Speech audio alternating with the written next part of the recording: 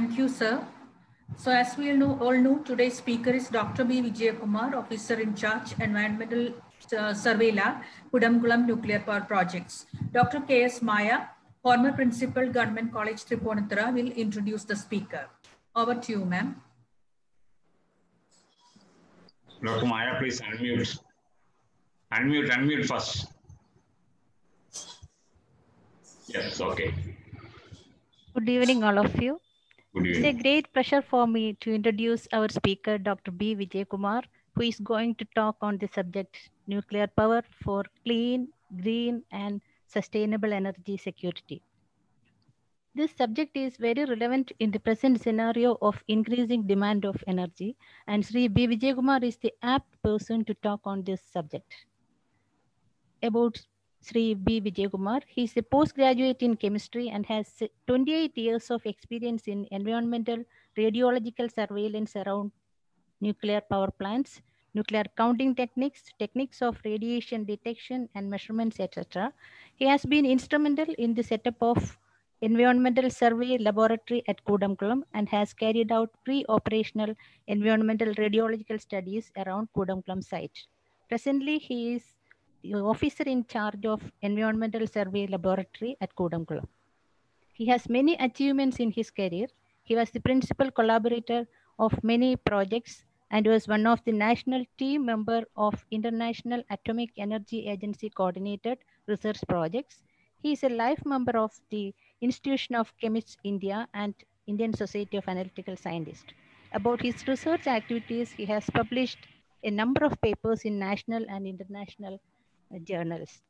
On behalf of all the participants and on behalf of all the members of ISAS, I heartily welcome you, sir, to deliver the talk. Thank you.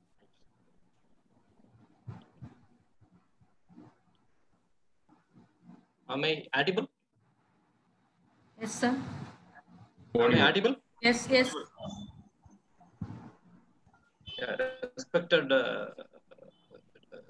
Chief Guest today, Dr. Malhotra sir, the webinar committee chairman, Dr. Nair, the program coordinator, Joseph sir, National President, ISAS, Dr. P.P. Chandrachudan sir.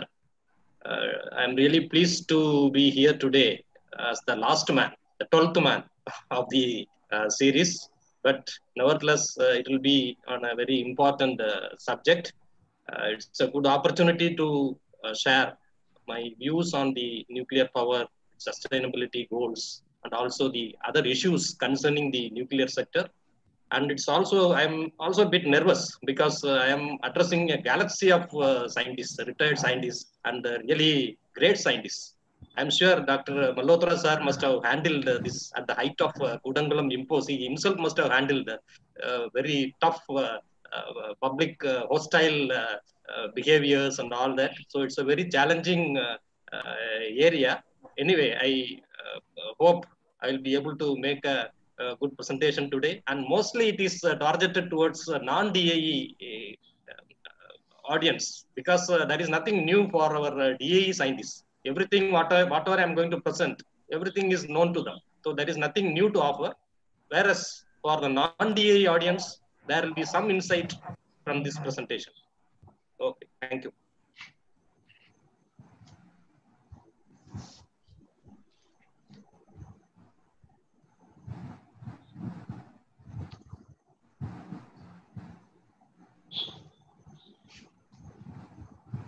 Slide is visible? Yes, sir. Yes, sir. Okay. Yeah, so today's talk will be on nuclear power for clean, green, and sustainable energy security. The concept of atom is indeed very old. It dates back to 6th century BC.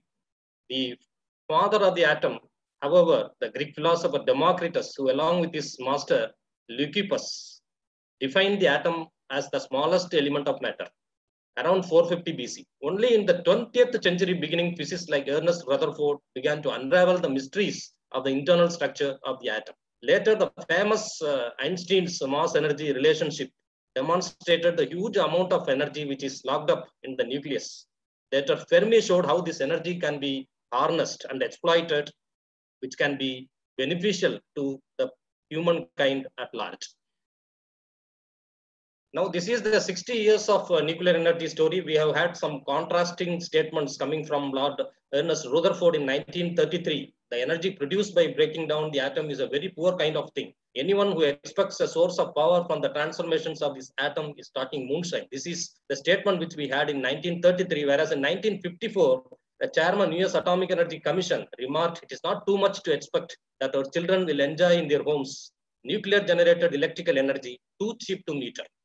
Now in 2020, 66 years after the electricity was first produced by nuclear power and delivered to the grid, we know the truth lies somewhere towards the right extreme. Now this is the timeline we can see for the nuclear power. The first civilian reactor to send nuclear electricity to the grid was in Obninsk, USSR, 1954. And we have had different timelines. The 100 gigawatt mark was breached before 1980. Then we reached in the mid 80s, 200 gigawatt. Just before 1990, 300 gigawatts electricity, nuclear electricity was breached. And today we produce around 392 gigawatt of electricity through nuclear power. And we have had our own reactors at Tarapur 1 and 2 in the year 1969. And from there we have progressed to Kudankulam, and recently we had a 700 megawatt PHWR reactor going stream in Kakrapa. The total numbers of reactors which are in operation today is 442, producing around 392 gigawatt electrical energy.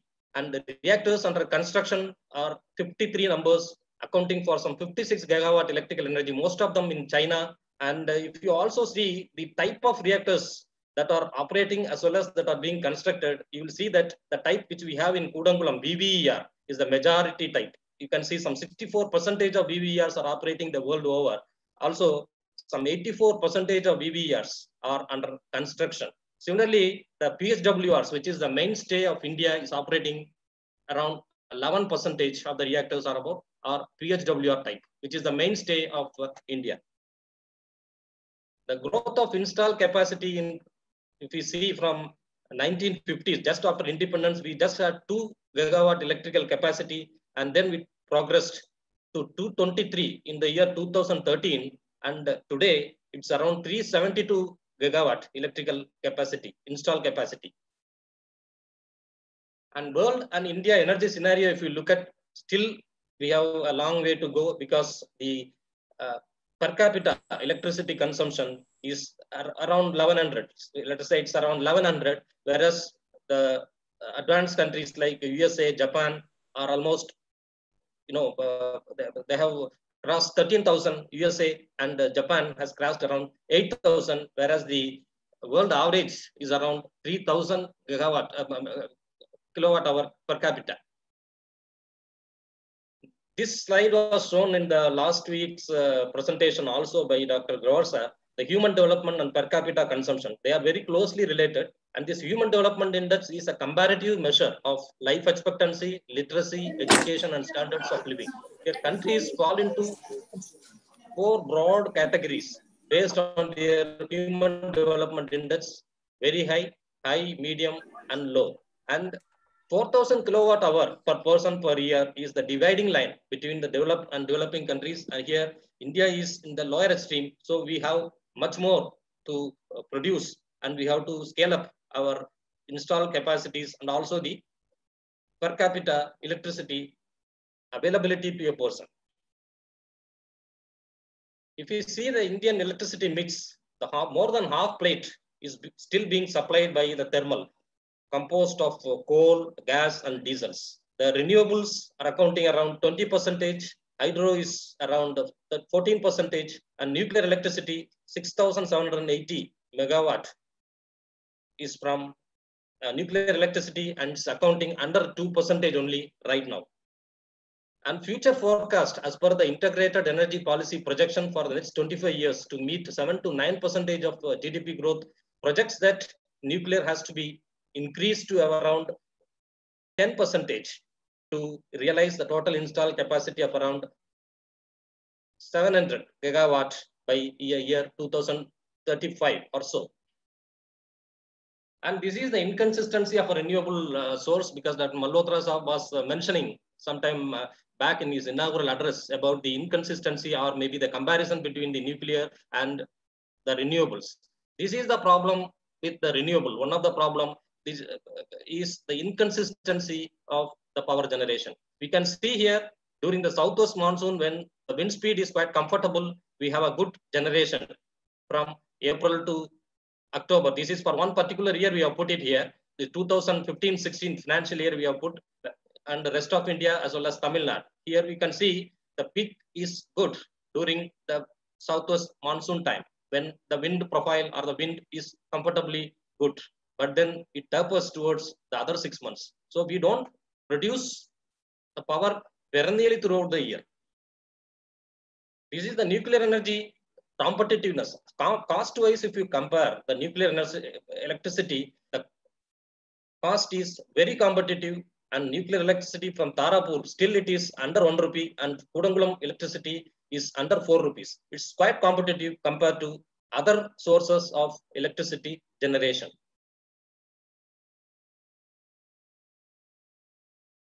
And this is the scorecard we have. Air pollution was responsible for some 3.2 million deaths in 2010 and 3.5 million deaths in the year 2013. And most polluted cities were in China and India, where most frequently people have to use masks much before the onslaught of corona. People had to use masks in polluted cities, both in China as well as in India. Here we can see the students wearing face masks, walking across the street in a line in Jinan, in East China's Shandong province, amongst heavy air pollution. For any energy to be exploited for the benefit of the human kind and for the benefit of the mankind, we have to balance 3 E's. One is the energy, the other one is the economics, the third one is the environment. The energy has to be a good source, a sustainable source, and it has to be viable, should be economically feasible, and it should not be hazardous to the environment. These 3 E's have to be properly balanced for any energy to be economically and environmentally possible. And this is the another one which is staring at us, the climate change issues. The climate system of the Earth atmosphere is constantly changing. Global mean surface temperatures are rising, and change in rainfall patterns. Oceans are warming up. Sea levels are rising. Features of extreme weather and climate events are changing. 50 to 85% reduction in greenhouse gases is required by 2050. These are forecasts of climate change. We can have the increased water stress, droughts, heat waves, floods, less agricultural productivity, damage to ecosystems, 30% of terrestrial species facing growing risk of extinction, coral bleachings in oceans, damage from floods and storms, human health, increased morbidity, mortality. All these things are forecasts of the climate change, which if left unattended, we will have all these problems. The global energy challenge, we have the energy, which is very central to the development, which is required to alleviate poverty, improving human welfare, rising living standards. Energy is a precondition for all other investments, manufacturing, industry, healthcare, human capital, gender equity, and social equity. And 2.6 billion people rely on traditional biomass as their primary source of energy. Then 1.3 billion people do not have still access to electricity. This is a very famous thing which we all know, the greenhouse effect. The more and more fossil fuels are used, more and more carbon dioxide and other gases will be there in the atmosphere, and they will trap the outgoing solar radiation, and they will re-emit the heat, and long wave emission of long wave infrared radiation back to the atmosphere takes place. So this leads to the warming of the earth. Also, the carbon dioxide levels in the atmosphere has steadily increased, and it has now touched more than 400, and the ocean pH has steadily dropped, and it is now becoming almost close to 8.05. And if we compare the world CO2 emissions by sector, we can see heat, electricity, and transport account for 2/3 of the total global emissions. So this still it is the case. And carbon dioxide is produced while burning coal, wood, diesel, and oil. Now, the 1 unit of electricity generated using nuclear, it produces no carbon dioxide at all, unlike coal, oil, and gas, where we are left with some carbon dioxide in the atmosphere. And climate change is no longer a distant threat. And that is the prediction, is an overarching environmental problem of our times. Nuclear power needs to be part of the solution to combat this type of issues, which is looming large. This is another attractive feature which we can say for the nuclear power. The fuel consumption is the least of all the type of electricity generation source for a 1000 megawatt plant with 75% annual utilization. We can say oxygen consumption, carbon dioxide emission, last column you can see sulfur dioxide, nitrogen oxides, dust, ash, everything is zero. And the fuel requirement is also one of the least for the nuclear power plant.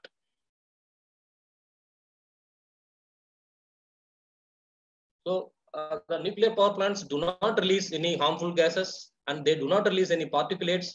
They help protect the ozone layer and they help reduce the global warming, preserves the air quality and keeps our environment clean and green. So they can be built very close to the area where we need to have the electricity, unlike hydro. Otherwise, long transmission lines will be required. So this will help cutting down the transmission losses. This is another advantage we can have. And nuclear is a clean air solution for our power generation. The life cycle greenhouse gas emissions intensity of the electricity generation methods, if we compare for different types, the nuclear ranks among the lowest along with wind and hydroelectric. This is the life cycle greenhouse gas emissions. That is, suppose if you start the full cycle, like from starting from mining, milling, fabrication, operation, reprocessing, waste management, everything put together, nuclear ranks amongst one of the lowest along with wind and hydroelectric.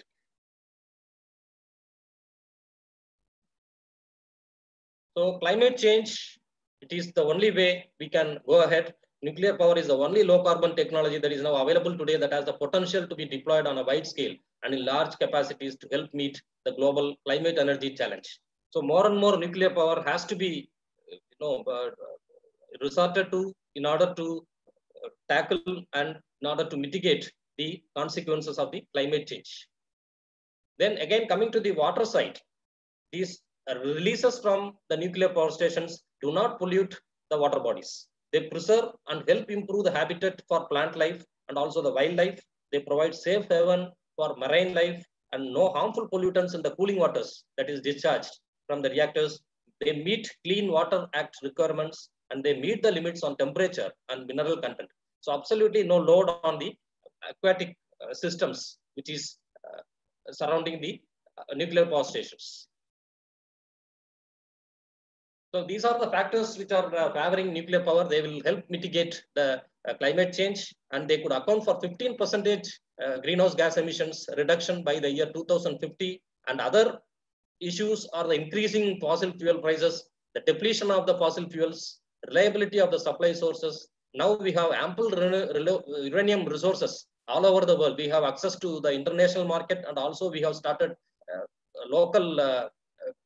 we have started exploring the local resources which are available in India, and also we have free access and international access to the uranium market. And uranium as a fuel cost, it's a small fraction of nuclear electricity, so it prevents local and regional air pollution. It's the lowest external cost in terms of damage to human health and environment. So these are all the factors which are favoring the nuclear power. So nuclear power is a sustainable source of energy. They provide a national pride, they improve the living standards, contributes to national economic development. The spin-offs from nuclear power technology are also very good for the benefits of human. Also, they create job opportunities around the nuclear power stations. It supports local communities located nearby the plant to become most developed villages and contribute to the environmental protection. And this slide was shown maybe in the last presentation. Also, it was shown. This is the three-stage program of India. So, first stage we concentrate on the thermal reactors, PHWR, which is based on the natural uranium. Then the fuel which is reprocessed will go to the second stage of the breeder reactors, which will be fueled using plutonium. Their thorium blankets will be used, and the fissile material, again, uranium-233, which is obtained, will be used in the third stage of the uranium-233 fuel reactors.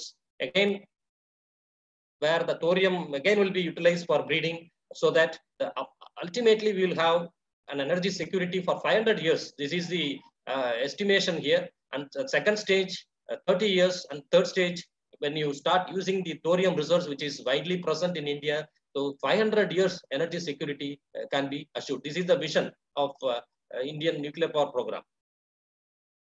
And this is PHWR program of India, which is the mainstay of India, we can say. And it was started very modestly in the year 1970s in Rajasthan, Rawatbata site. And then the indigenization process was done in the 80s, went on to standardization in the 80s, then consolidation, then commercialization in the 2000s, where many 220 megawatt standard units were constructed and commissioned. Then it was scaled up to 540 megawatt in Tarapur. Now further scaled up to 700 megawatt electrical at Kakrapara 3, 4, and Rajasthan 7, 8. Further strategies for long-term energy security. This is the projected requirement. So we can see here a deficit of 412 gigawatt. We have a deficit here of 412 gigawatt electrical. Here, the additionalities like LWRs, the LWR imports like Kudankulam and other sites and the fast breeder reactors will literally wipe out the deficit in the year 2050. The deficit from 410 gigawatt is reduced down to around 7 gigawatt electrical in the year 2050 by the additionalities and the second stage programs. Now, what are the concerns about nuclear power? So we have all now discussed about why we should go nuclear and why we should embrace the nuclear power. But then there are several concerns about nuclear power in the public side. What are they? One is the radiation concern. People always say about radiation. Then we have the nuclear safety, whether the reactors are safe or not. Then we have the environmental safety. Is it safe to the environment or whether it harms the environment? Then ecological safety, whether it is safe for the flora and fauna, biota, waste disposals.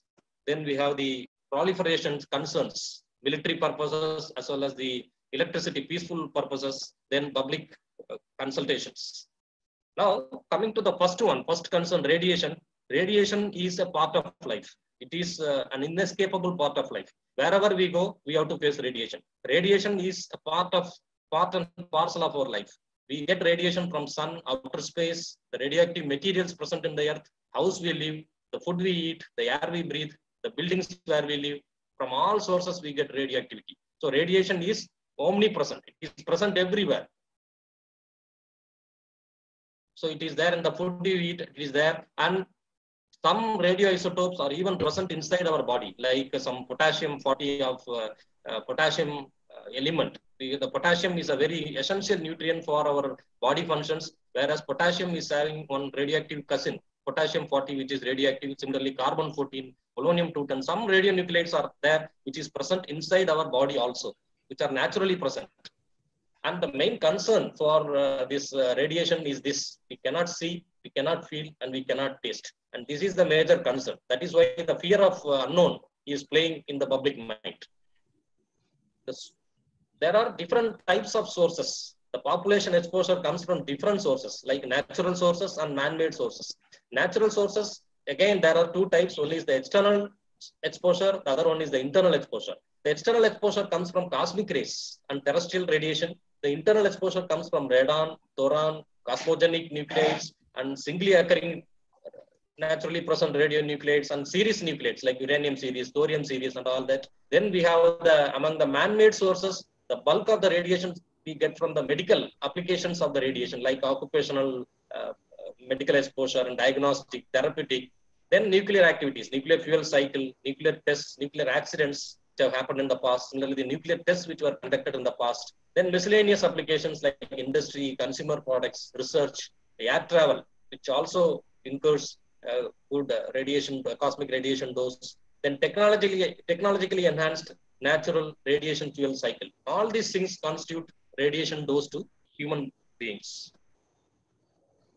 And on an average, all human beings are subject to this radiation dose, this 2.4 millisievert per year. Millisievert is a unit of radiation dose, and 2.4 millisievert per dose is available. And wherever the person lives, on an average, a person gets 2.4 millisievert natural dose. Wherever he goes, he will get this dose. And among man-made sources, as I mentioned already, we get around 0.6 millisievert per year due to the applications of radiation in medical, like X-rays, diagnostic purposes, therapeutic uses, and all that.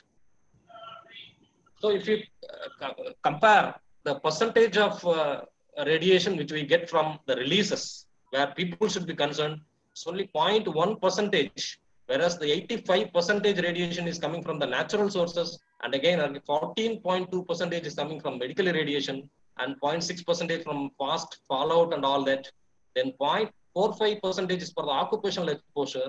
Only 0.1% dose or the radiation people get from the power industry, nuclear power industry.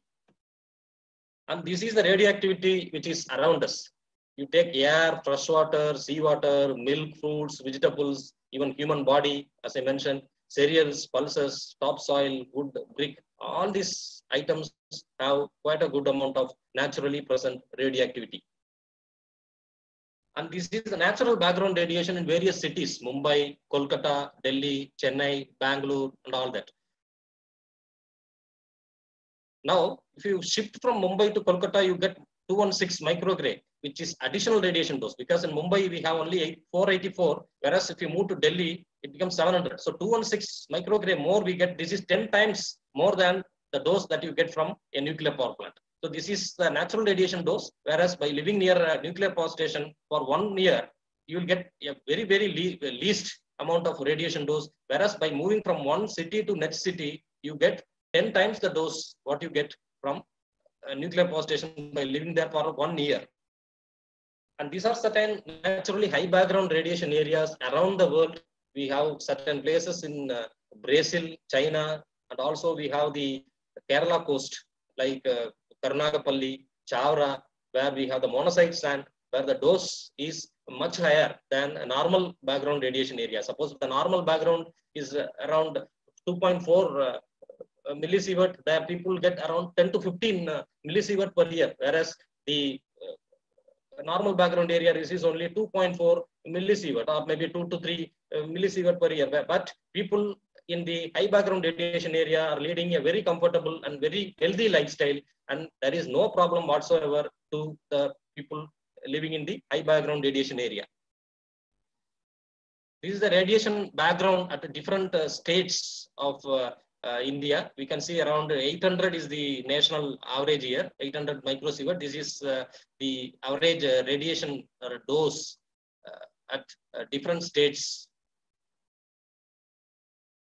Now, coming to this dose from exposure to various radiation sources, you can see here the nuclear fuel cycle gives a dose of around 0.1 to 0.2 microsievert per year, whereas the total background radiation itself is 2,400 microsievert, and ingestion from food and water is 290 microsievert. Radon gives a dose of around 1260 microsievert in a year, and also the coal plant stack also releases due to the concentration of the coal that is being used, and also the fly ash that is being released. And gas plant stack releases, coal plant stack releases, all these things release some amount of radiation. These are the average annual doses from practices in 2008, and global average doses from accidents, they are all very less. Fukushima, Chernobyl, nuclear test fallout, they are also listed here. And this is electricity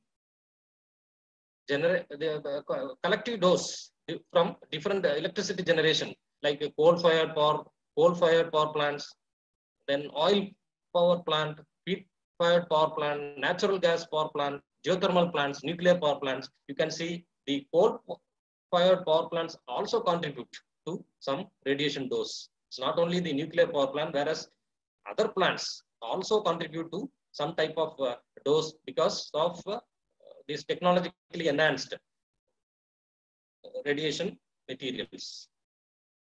Now, as I mentioned earlier, high background radiation area, the average dose is 10 to 15 millisievert per year, whereas the average dose is only 2.4. In a radiation worker working in a nuclear power plant gets an average dose of only 0.4 millisievert per year, whereas the dose limit authorized by AERB or approved by AERB for a worker working in a nuclear power plant is 20 millisievert per year. So here we have a safe margin of around 50 here. Similarly, for members of the public, if we consider the average dose to the public from operation of a nuclear facility or a nuclear power plant is 0.05 to 0.1 microsievert per year, whereas the allowed dose limit by the regulator, Atomic Energy Regulatory Board, is 1000 microsievert per year. Here we have a safe margin of around 20,000. And eating one banana gives you a dose of 0.1 microsievert. Now that is another thing. This is called banana equivalent dose, 1 BED. Eating one banana will give you 1.1 microsievert, whereas this dose you will not get by living in the vicinity of a nuclear power plant for 1 year. Now coming to the reactor safety. The reactor safety philosophy is based on the control of radioactivity, the confinement of radioactive material, and also the cooling of radioactive material. These 3 C's have to be controlled. Control of radioactivity, confinement of radioactive material, and cooling of radioactive material. This control of radioactivity is achieved by fast-acting safe shutdown devices. Similarly, the confinement of radioactive material is achieved to maintain the barrier to limit the radioactive releases to the public. There are multiple barriers. The radioactivity, just like that, cannot escape to the environment. There are multiple barriers, which we'll see in the next slide.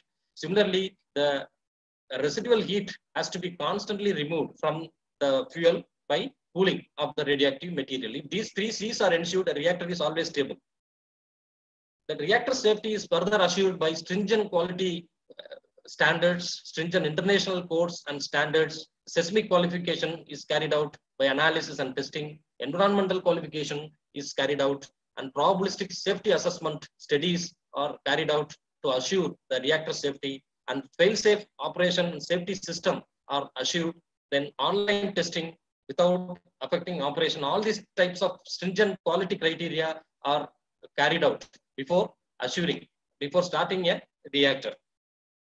The basic principles of ensuring safety, then we can see that is a safe design, then we have the safe operation, contingency measures.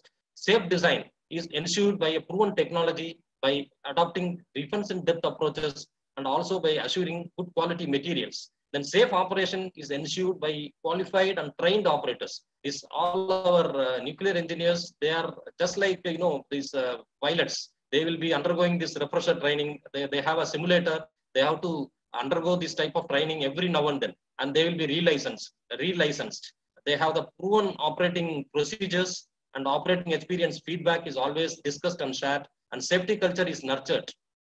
Contingency measures for all the safety systems, and for all the systems we have the engineered safety measures and engineered safety features. Then emergency operating procedures are in place to take care of any deviations. Then each nuclear power plant has got a robust emergency preparedness plan to address any eventuality in case if it is required.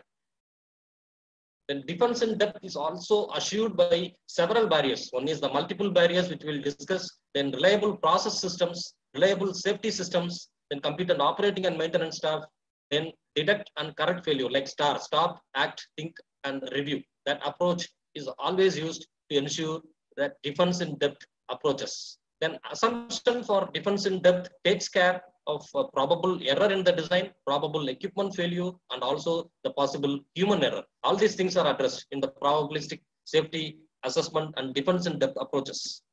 Now the concept of defense in depth.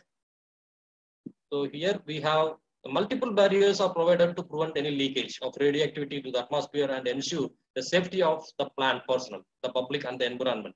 So we have the fuel pellet, which is encapsulated in a clad. Then we have the primary heat transport system, or called the primary coolant boundary. Then we have a primary containment steel-lined structure, which is there. Then we have a secondary containment. So radioactivity, which is there here, cannot just like that come out to the environment. And zoning concept is also followed around the nuclear power station. They have a buffer zone of 1.6 kilometer. They call it as an exclusion zone where no habitation is permitted. It is under the exclusive control of the operator. And we have a low population zone called a sterilized zone where 5 kilometer more influx and migration of population is not allowed. So these two things are also ensured as an abundant caution. In safety assessment principles, as we discussed already, the radiation workers are allowed a dose limit of 20 millisievert, whereas the basic safety objective is to control it at around 1 millisievert.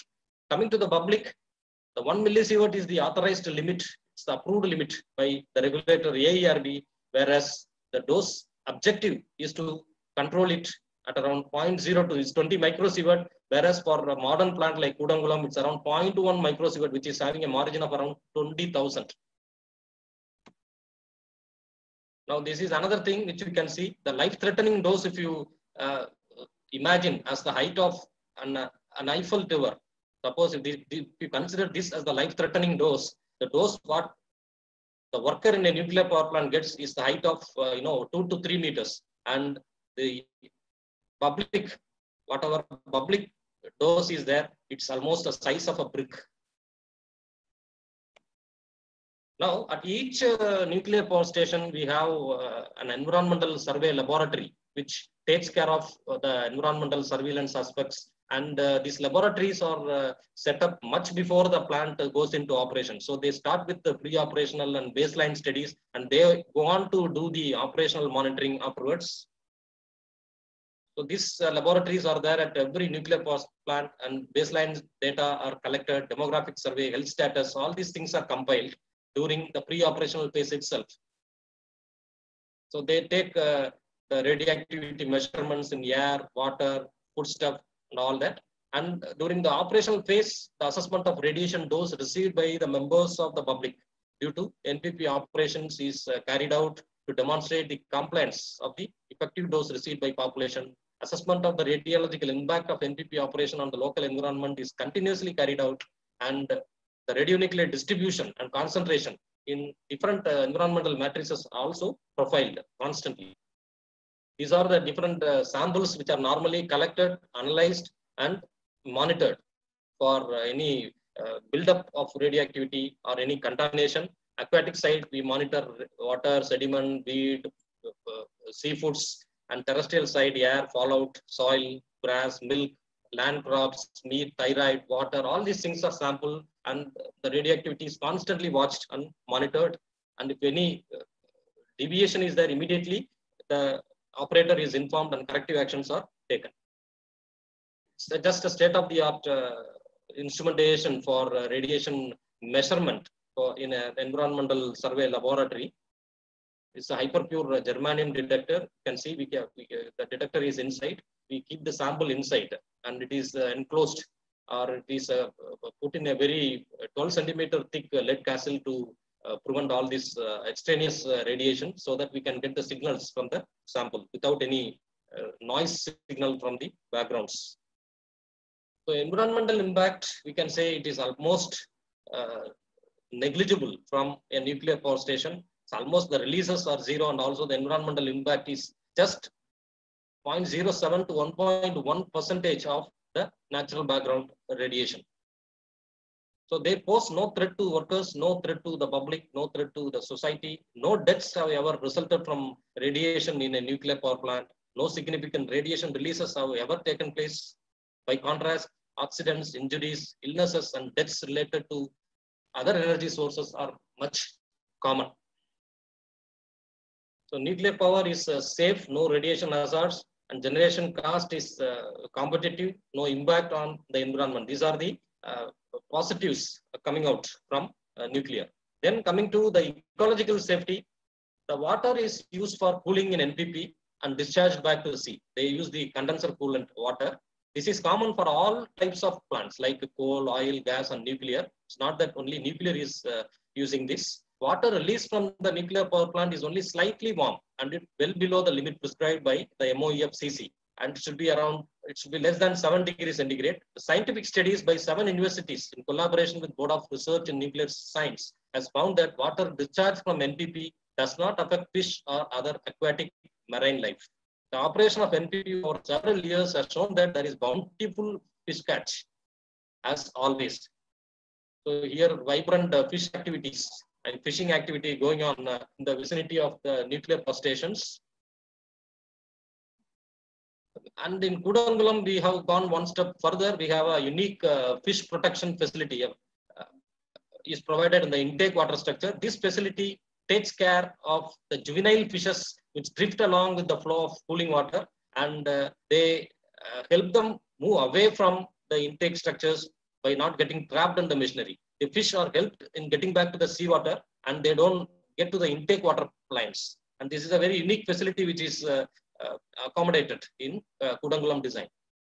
This is a marine life protection. What we see here is the caisson structure, and here we have the intake water structure where a screen, mesh screen is put, and also a air bubble curtain is available which drifts the fishes away to the seawater, and they help the fishes back to the sea. So there is no fish trap in the machinery.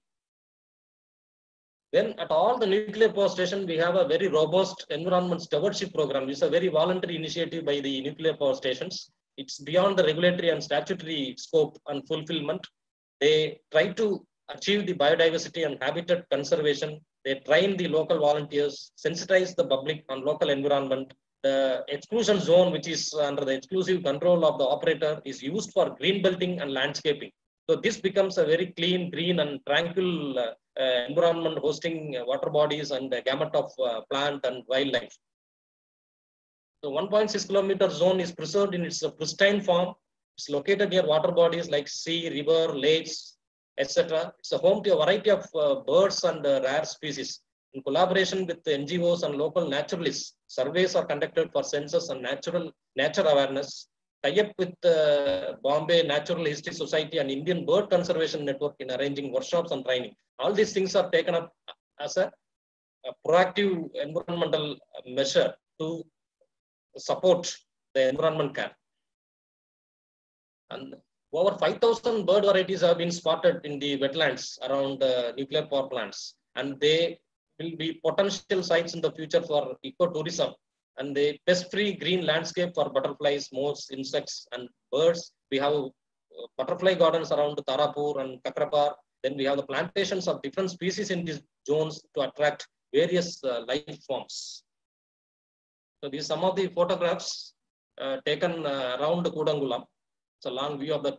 These are some of the winged visitors, like these are threatened, nearly threatened birds, which come to the plant area. The wood sandpiper. These are some of the birds which have come near Kudankulam. So we have taken a photograph.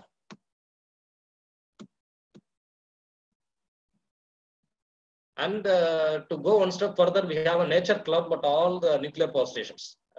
For example, in Kudankulam, we have a pelican nature club. It is named after, or it is maintained after a threatened bird. So at Kalpakam, we have a stork nature club. At Narora, we have a skimmer nature club. So it is, a particular bird variety which is threatened is taken care, and special care is taken to support. Then let us come to the next issue, which is the waste management. It's a waste management and disposal issues. So storage technologies are now very sound, and storage options and the technologies are now available to treat waste as safe as possible. And as mentioned in the last presentation, we follow in India a closed nuclear fuel cycle. So whatever fuel comes out, that goes for reprocessing. So it doesn't go as a waste. So the fuel gets reprocessed, and only after reprocessing, whatever fissile materials are taken away, the high level waste, which is very low and manageable volume, is processed as per the requirement. And it's a myth that it's an insoluble waste management is an insoluble problem. But of all the energy forms, if you see, nuclear yields the least and most easily manageable waste. Waste in fuel preparation and plant operation. Suppose if we compare this, nuclear offers the least waste in fuel preparation and plant operation, along with solar. And so this, I have already mentioned this. We are following a closed fuel cycle. Spent fuel is reprocessed and valuable fissile materials are recovered. And this is a different categorization of the waste. We have very low level waste, we have low level waste, we have intermediate level waste, we have high level waste. So depending upon the half-life and the activity content, they are categorized. And for each category, we have different types of management solutions. Like low level waste will go for near surface disposals. Some of the very low level waste will be for landfill disposals, and only the high level waste, which is of little concern, will be treated properly. They will be going for some treatments like vitrification and all that, and they only will merit some long-term storage and deep geological disposal type of things. And if you look at the constituents of spent nuclear fuel, we can see 99.1% is again uranium and plutonium. Only we have the 0.5% is again fission products, cesium, strontium. Here, the cesium is again a very useful radionuclide in agriculture, industry, medicine, and all that. They are recovered, and stable or short-lived fission products are of no concern.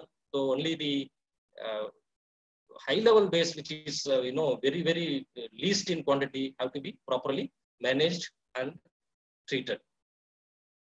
Suppose if we compare a coal-based plant and a nuclear plant, we can see the waste comparison.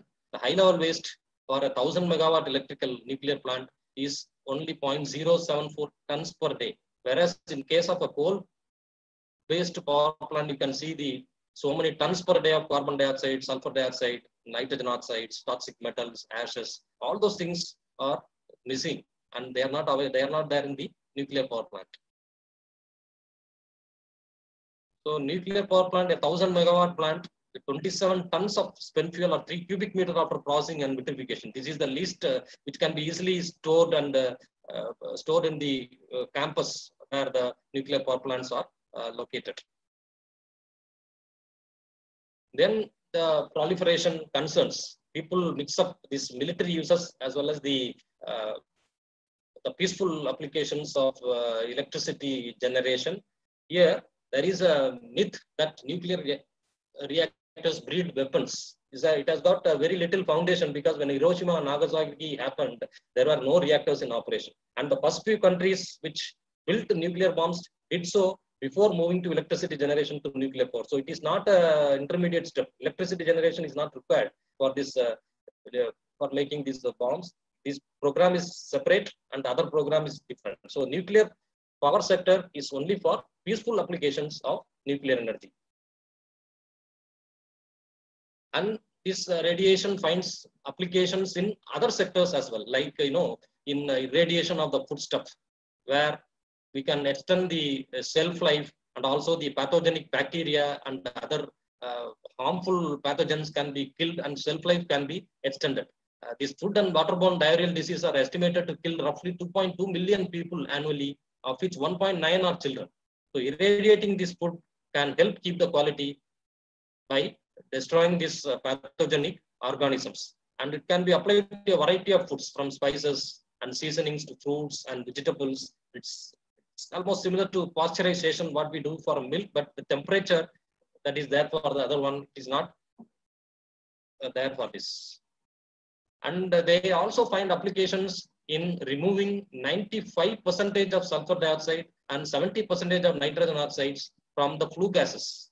This electron beam technology, which is emerging, they can help remove this type of other oxides of sulfur and nitrogen, and the resulting residue can be a good fertilizer for applications in agriculture. Then we all know how this radiation finds applications in cancer care, therapeutics, and diagnostic areas. Then finally, coming to the public acceptance, this is the most challenging part. Though we do everything, now we have to keep the public on board. The public has to be consulted at each stage now, especially now nuclear power plant is being expanded in a very big, large manner. We are going to have fleet type nuclear power plants at different sites. So everywhere we have to do the environmental clearance, and public consultation has to be carried out. and convincing public is the real challenge, and it's also an art. So probably Dr. Malhotra Saab must be agreeing with me. It's a real challenge as well as an art to take the public on board. So, but now in all power stations and also in DAE, we have a very robust and very vigorous public awareness programs where we try to reach out to the public, and also we try to convince them. We try to answer to their misgivings, needs. Then there is a community development program. There is also a neighborhood welfare program which is taking place. Then there is a corporate social responsibility schemes. The operator and the organizations are doing a lot of beneficial schemes. They are implementing several schemes for the neighborhood as a corporate social responsibility. So we hope all these things will become positives for us in the near future to help expand nuclear power in a big way. Thank you. Thank you very much.